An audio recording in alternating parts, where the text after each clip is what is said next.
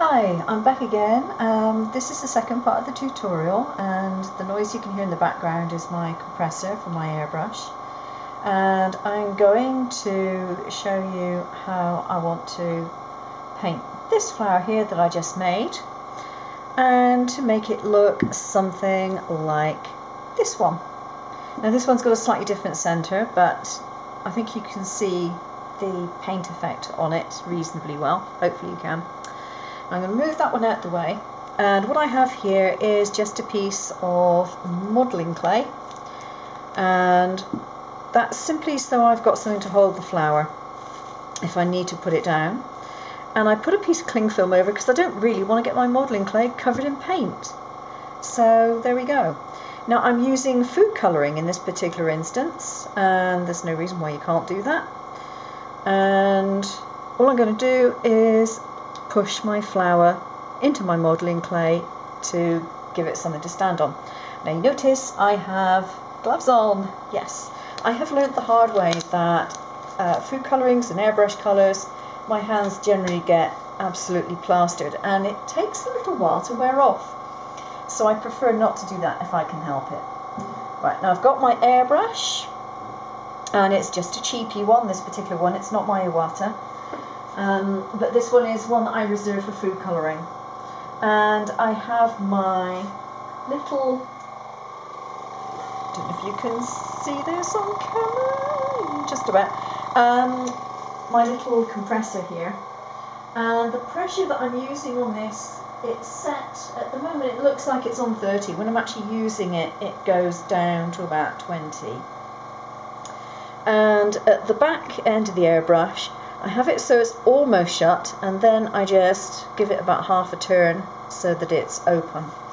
Now in this particular case I'm going to start off with a yellow, and I'm just going to put a drop or two in here, not very much because I don't need very much. That's literally just one drop. And if I move my flower out of the way, because I don't want to get too close to the camera with this, that's the last thing I need. This is a double action, so you press down and then you pull back to get the colour. And I'm just going to see if that colour will come out or whether there's not enough in there. Some of the old colours coming out from when I was doing the blue earlier.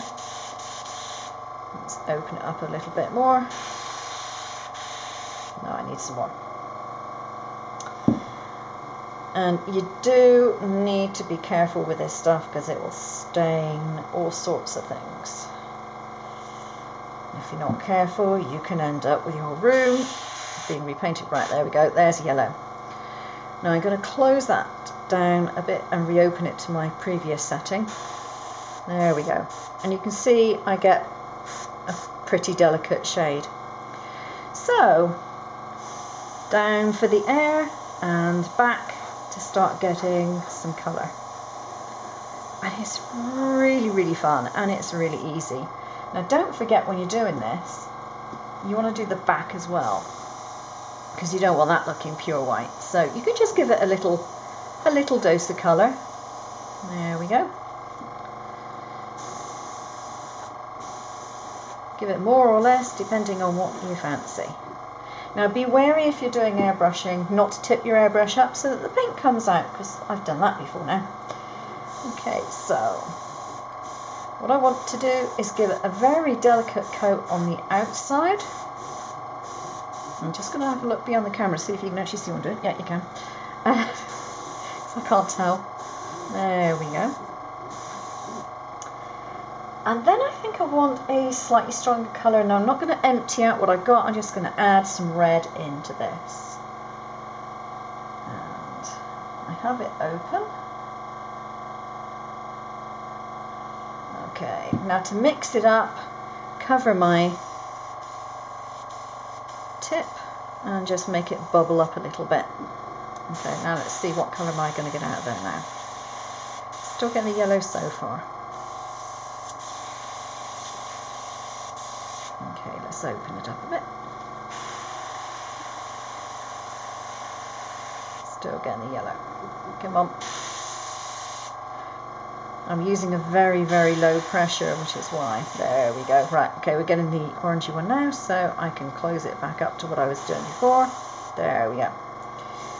And I want to make the centre a darker colour, and I want to put a little bit of this darker colour around the very, very tip of the petals. Just a little bit of extra colour around the tip. And I still want to leave a lot of, not quite complete white, but almost white on there. Okay, and I'm going to go from the back and do a little bit on the back of the petals.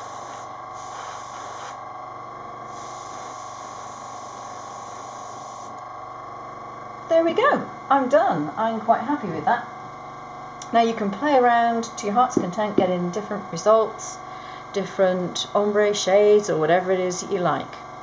Now regarding the centre, you don't have to put a bead in the centre. You could put a little pom-pom in the centre, you could put a button in the centre. You can do many different things.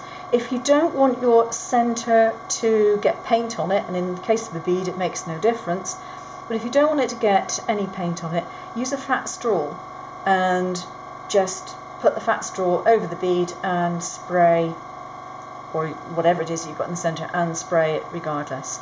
Okay, there we go. Hope you enjoyed that. Thanks for watching. Bye bye.